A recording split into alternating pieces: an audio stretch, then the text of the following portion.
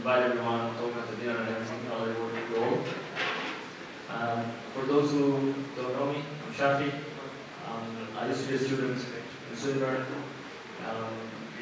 I graduated quite a while back, but some of you may see me here for Juma. I do come for Juma here.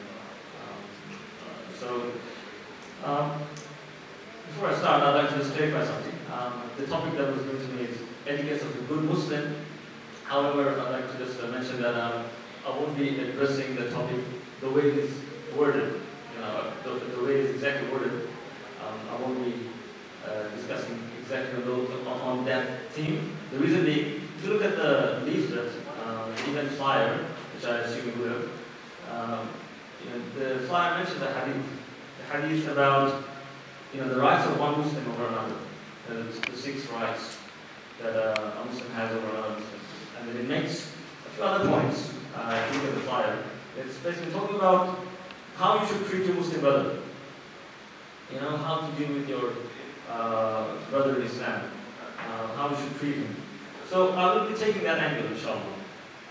And of course, in a university setting like this, we have Muslims coming from different parts of the world. We come together.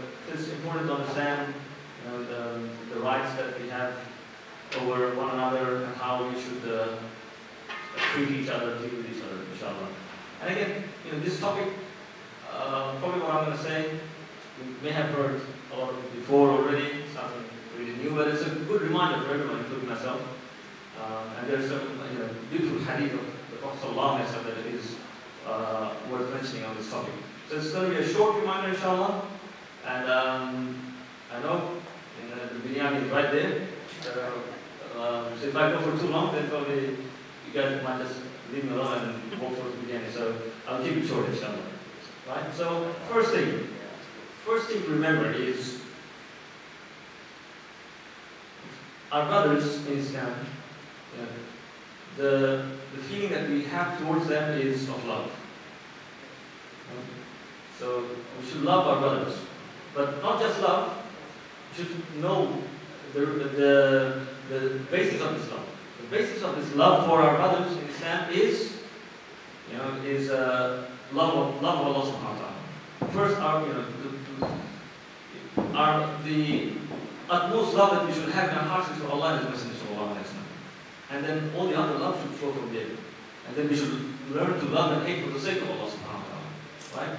So just as we would love the actions that Islam has defined as good actions, similarly we would have hatred for those actions that Islam has defined as bad actions. Right?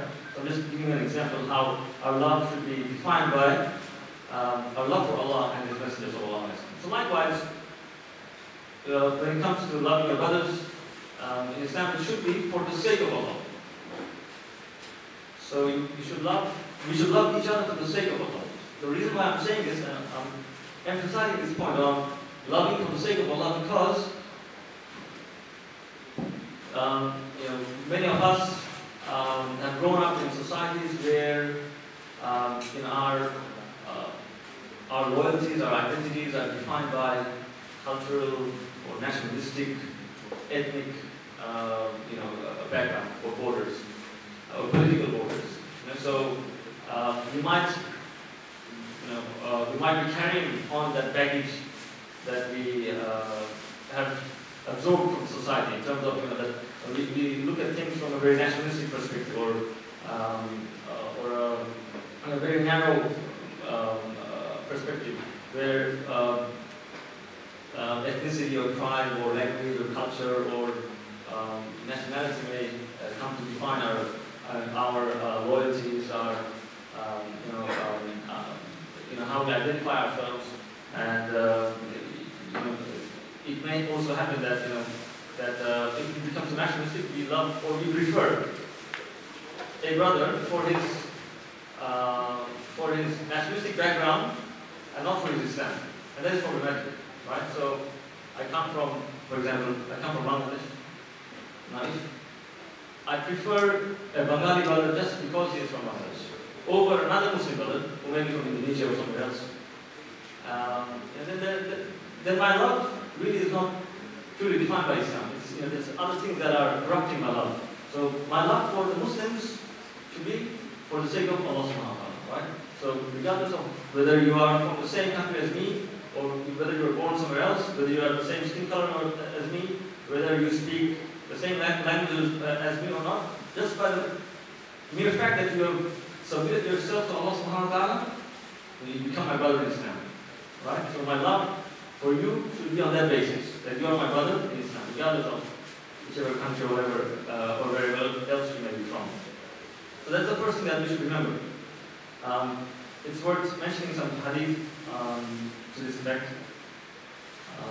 The Prophet ﷺ said, more or less the nearest meaning, whoever loved a man for the sake of Allah and said, I love you for the sake of Allah, and then they were admitted to the Jannah, and the one who loved was of higher rank from the other, he would be joined with the one who loved. So here Rasulullah is saying that if you love a man for the sake of Allah, the first criteria is loving for the sake of Allah, right? Not for any other criteria, nationality or whatever else. If you love a man for the sake of Allah, and you say to him, I love you for the sake of Allah. Now sometimes you may be a little embarrassed, but there's nothing embarrassing about telling about that you love him for the sake of Allah. Yeah? So let me tell you this, I love you for the sake of Allah. So it's good to let your brother know that you love him for the sake of Allah subhanahu wa ta'ala. So if you love a man for Allah's sake, you tell him that you love him for Allah's sake, and then if both these people were admitted to Jannah, then if one of them was in a higher level in Jannah, then the one at the lower level will be brought up to the higher level, because he loved that person for the sake of Allah. So imagine this: if you love a Muslim brother and he's say more pious than you, let's say he's more knowledgeable than you and he does a lot of ibadah more than you, but if you love him for the sake of Allah and he's in a higher rank in Jannah, then Allah subhanahu wa ta'ala will elevate you to his level, because you loved him for the sake of Allah subhanahu wa ta'ala. So it's not just a trivial thing, right? So this love for the sake of Allah subhanahu wa ta'ala is something that we should inculcate in our hearts. And then with that love comes responsibilities. Yeah, love is not just mere words, and that just tell him, oh, I love you for the sake of Allah, and then it does not reflect in your actions. So with that love comes rights and responsibilities towards your brothers, right? So I'll just mention a few. There are many, but like I said, I want to keep it brief. So I'll just mention a few points here. Defending your brother in Islam. In a hadith, Prophet ﷺ says, what does it mean? A believer is the mirror of his brother, and the believer is the brother of another believer. When they met, he holds back from him his loss and defends him in his absence. So we should try and defend our brothers, hold back any loss, any harm that may be coming his way. So we all try and abstain from doing injustice to our brothers. But the other thing to remember is, neither do we abandon him. That is, you don't commit the injustice yourself, but if someone is committing injustice to him, you don't just let him suffer. Rather, you go to his aid and you try and help him out. So, the brother needs some help. I don't know, let's say in class, you've got this brother will start with some assignment. I'm not saying you should do his assignment, but then help him out. If you need some help, be generous, kind, and help him out. But that's just at an individual level. If your brothers can actually, his financial hardship, you should try and help him out. This is in a individualistic context. But then we should look at this Islamic brotherhood at a broader level. It's not just the brothers whom we meet who are your brothers in Islam, but also the rest of the Ummah. Globally, they're also your brothers and sisters. And we should also have this care for them. The love for the sake of Allah should also extend towards the brothers who are not in our immediate vicinity. Right? So we must be concerned about the affairs of the Ummah, and we should try and help them out to whatever way we can. Recently we saw what happened, for example, in the Central African Republic. there are horrific reports of how Muslims were massacred, killed. Even there are even reports of cannibalism. A Muslim was burnt and his flesh was eaten. That was the extent to which our brothers and sisters in Central African Republic were made to suffer. And that's not just one incident. Right? There are millions of Muslims around the world suffering from many different problems, be it poverty or military occupation or oppression under tyrannical rulers. So we need to be concerned. We need to be concerned. As the Hadith says, as a Muslim does not oppress a Muslim, neither does he abandon him. We are here, alhamdulillah. Allah subhanahu wa ta'ala has granted us security and safety.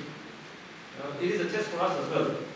We should think about what can we do for our brothers and sisters globally who are suffering. So that care and concern should be there, and also we should make the effort, whatever means we can, to try and help our brothers and sisters who are in need and who are oppressed.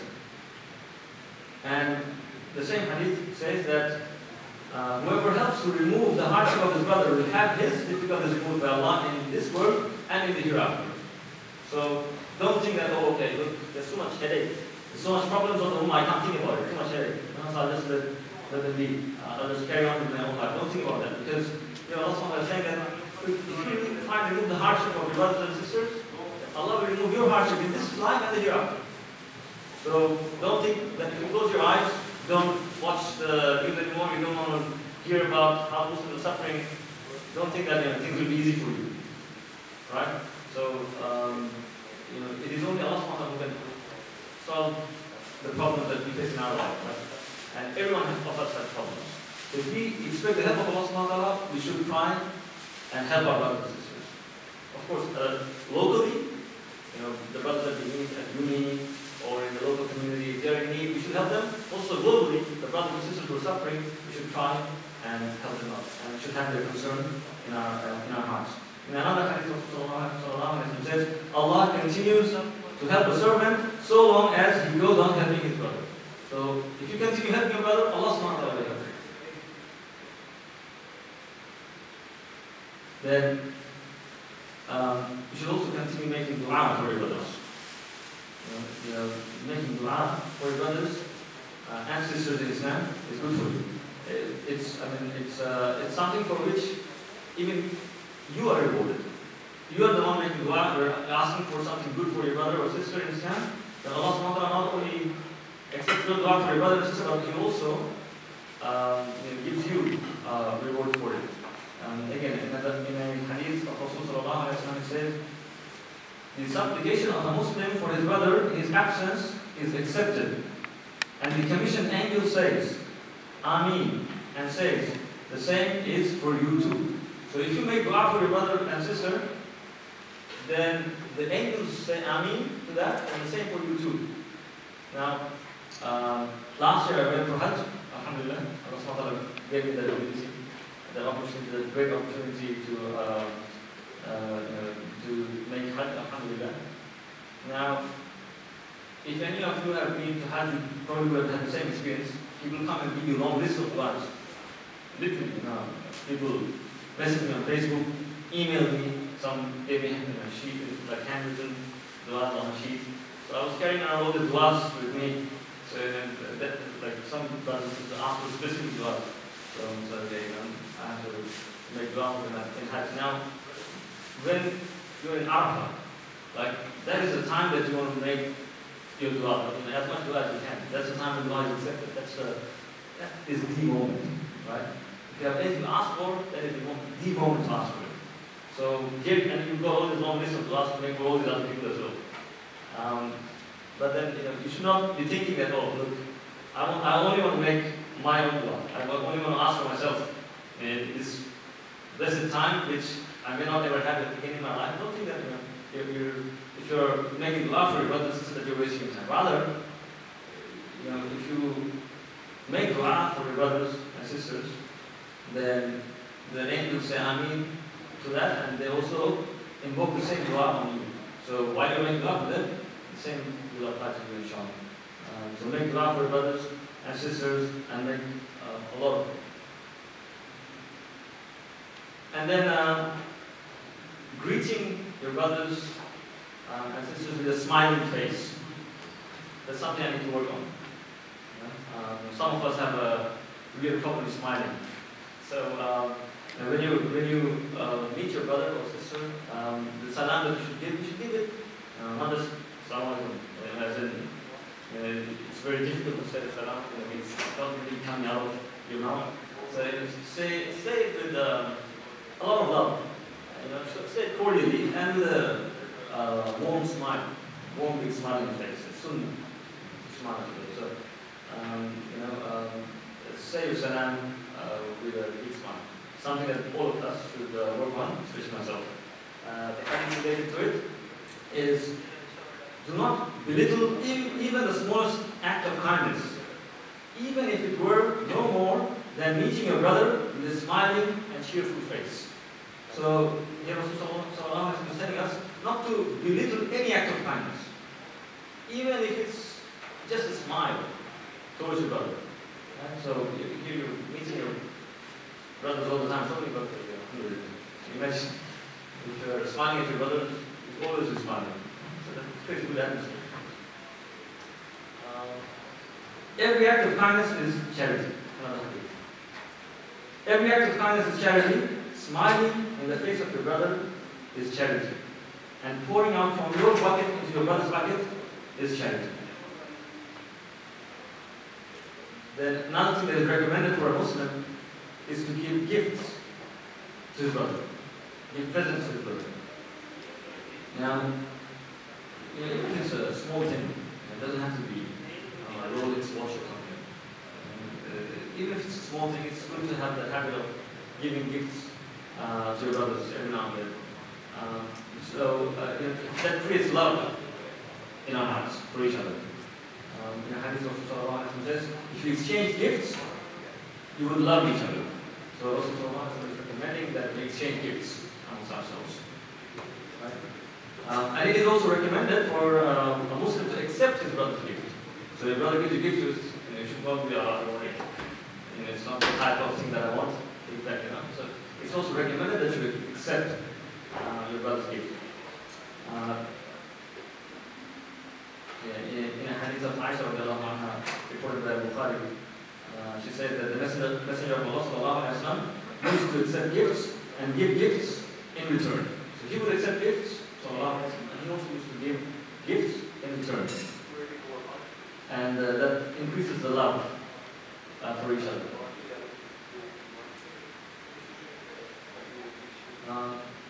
If someone gives you a gift, what should you do? Yes, you should thank. And the Islamic way of thanking is to say that may Allah reward you. Jazakallahu khair. Right? In a hadith of the Prophet ﷺ, it says, whosoever has done a good deed and has nothing to give in return other than praise, he has thanked him. And the one who remains silent, he has been ungrateful. So, if a brother gives you a gift, you can't give anything in return, at least say Jazakallahu khair, right? If you're just silent, the hadith is saying that you're ungrateful. At least the word of praise and thanks is something that we can all afford, right? It doesn't cost us money. Jazakallahu khair. That should all say. In another related hadith, Prophet says, the one who does not give thanks for the small things, he will not give thanks for the big things. The one who does not thank the people would have not thanked Allah. Talking about the blessings, the ni'mah of Allah is equivalent to giving thanks, while abstaining from doing that is equivalent to ungratefulness. Unity is mercy, and disunity is punishment. Beautiful hadith. Rasulullah is saying that, if you cannot give thanks for small things, you cannot give thanks for big things. And so even if it's a small thing, a small favor that your brother has done to you, develop the habit of thanking him, saying Jazakallahu khairan. And also, the hadith says, the one who does not thank the people would have not thanked Allah subhanahu wa ta'ala. Right? The next point I'd like to mention is keeping your brother's secret. Like, if he confides in you, if he say comes to you with a problem, and he says, brother, look, I'm facing this problem, etc., regarding his personal life, keep it secret. Don't go around broadcasting it like BBC. Yeah? So if he has trusted you, to share his personal matters with you, then you should keep that trust. And it is not necessary that he should say, brother, keep this thing secret. It's not necessary for him to explicitly say it. If he's from his body language, you can tell that if it's something that he would not like you to share with others, then abstain from sharing with others. Again, in a hadith, Rasulullah says, if a man speaks to another and looks around to see if anyone can hear them, then this is a trust. So, a man speaks to you and then he looks around to see if there's anyone around. That is enough indication to me that it is a trust on you. You cannot disclose it to someone else.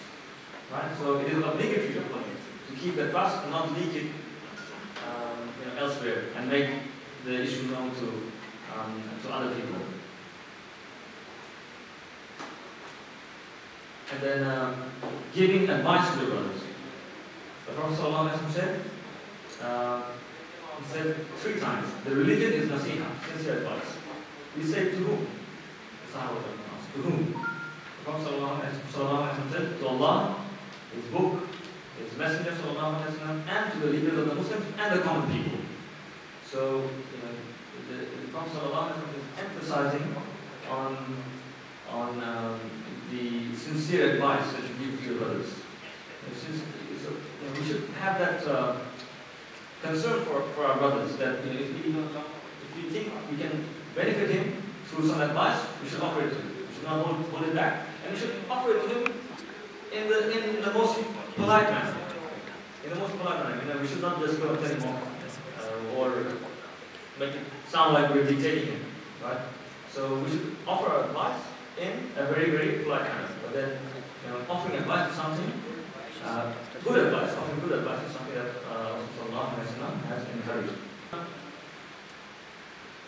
I'd like to end soon. I'd like to conclude my topic soon. And the last hadith that I want to discuss is the hadith that's mentioned in the event flyer. But we read it. It's a very beautiful hadith. It's also the rights of a Muslim. So I'll just quickly read it out to you, and then there's some certain points that I'll just elaborate before I conclude, inshallah. So this hadith reported by Muslim on the authority of Abu Hurairah. Mr. Sallallahu Alaihi Wasallam said, a Muslim owes 6 obligations towards another Muslim. When you meet him, salute him, saying Assalamu alaikum. When he invites you, accept his invitation. When he or she solicits your advice, advise him or her sincerely. When he or she sneezes and praises Allah subhanahu wa ta'ala, respond with the supplication, Yarhamullah. When he falls sick, visit him. On his death, join his funeral. So a number of things are mentioned here, right? The first thing that is mentioned is saying salam. Now, giving salam is sunnah. It is sunnah to give salam. So, make this habit of spreading the salam. And saying the salam is sunnah, and returning it is, it's what kifaya. So, if you're in a group, say for example here, there are a number of brothers, and a brother walks into the masjid and he says salam. At least one of us should respond to the salam. Right? Because it is obligatory upon us to respond to the salam. It was sunnah for him to say the salam, but once he said it, then it is obligatory to, for this gathering, to respond. At least one of us should respond to the salam. And returning the salam in a manner that is audible to the brother who says salam to you. So if he says assalamu alaikum and then you're saying to yourself, wa alaikum salam. That's not the way to do it. Rather, you should say it out loud so you can hear it. Because if you can't hear it, then the obligation is not fulfilled. Even if you say it to yourself, you should mumbled, the obligation still remains unfulfilled. So you should say it out loud. And also you should try and say more than what you said. If you said Assalamu alaikum wa alaikum assalam wa rahmatullahi wa barakatuh, it's good to return the salam in a better manner. And then if he invites you, accept the invitation. Now, a few things. It's recommended that you accept the invitation of others if they invite you. A few points though. The invitation, especially regarding walima, if someone got married, there's a walima happening, it's very important, especially for the walima, that you accept the invitation of the walima. Because the Prophet has really emphasized it, and scholars differ as to whether it's obligatory or is it an emphasized sunnah. So the scholars differ as to whether you must accept unless you have some serious excuse, or is it obligatory, or is it an emphasized sunnah such that you should really accept it unless you have some really valid excuse. So the scholars differ on the ruling, but there's a hadith that I would like to mention here.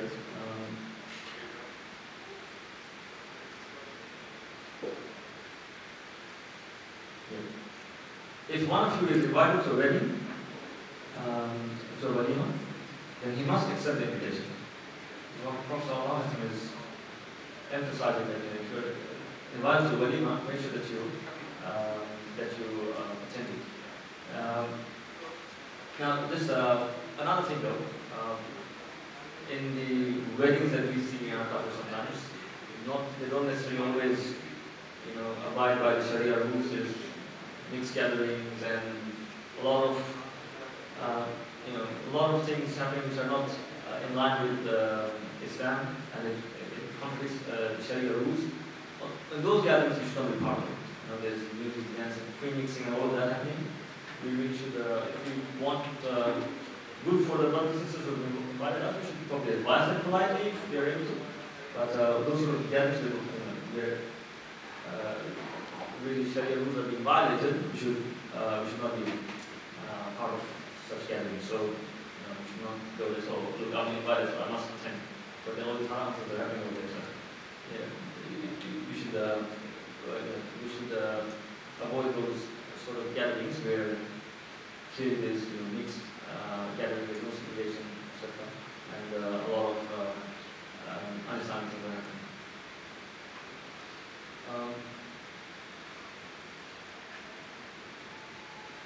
And then the next few points, if you ask for advice, give him sincere advice. And I've already mentioned it. If he sneezes and praises Allah, say, Ya Allah. If he falls sick, visit him.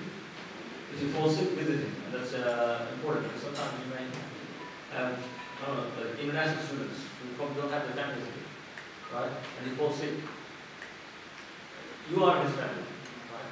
You should go and visit him. I'm just giving you this example. You don't necessarily have to be an international student. I'll probably answer your question after this conversation. So I'm just giving you an example, right? So you should be like a family. So that if someone is sick, you should try and visit him, see how he's going, how he can help out, etc. And if he dies, you should attend his funeral. And there's a great reward in attending the funeral. Although the janazah prayer is it's farkifaya, how everyone has to do it, but there's a great reward for those who attend the janazah and then those who accompany the deceased to the graveyard. So we should try and practice all these things, inshallah. As I said before, I don't want to drag my talk too long. The end is getting cold, and I don't want to hold you back. So I'd like to end here, inshallah. We can, if you have questions, you can ask me now, or while you're having the end, chat. So let's end here. Sallallahu ala sayyidina Muhammad wa ala alihi wa sallam. Alhamdulillah rabbil alamin. Any questions, brothers? Yes. So now if someone sneezes and then we say, Alhamdulillah, aren't you meant to reply Yahdikum Allah? Sorry? After when someone speaks to you, you say Yarhamukum Allah, aren't you meant to say Yahdikum Yes, yes. Allah? One way so that it's alhamdulillah.